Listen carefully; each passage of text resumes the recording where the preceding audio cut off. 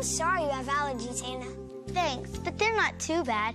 The doctor gave me some medicine, so the trees won't bother me so much. Oh, that's good. Then you won't have to go around sneezing.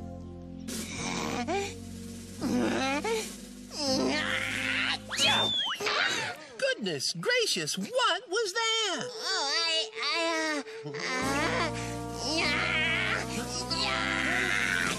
Oh, bless you, child. Are you allergic to your tree? Oh, nuts! I think I got a cold. Well, then by all means, Scooter McNutty, do remember to cover your nose and mouth when you sneeze or cough, or you'll spread germs. Germs can cause others to catch your cold. Well, all right, Miss Etta. I got it covered.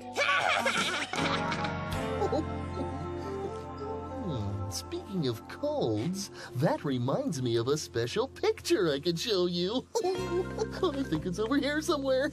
Let me see if I can find it. That's not it. You know what to do, Steve. I was sure that picture was in here somewhere. Sometimes when I get sick, I have to take medicine that tastes yucky. Did you find what you were looking for, Barney? No, it's around here someplace.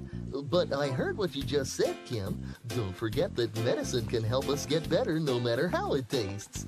But did you know that there are things you can do to keep from getting sick in the first place? Like what? Well, like eating healthy food. It keeps your body strong.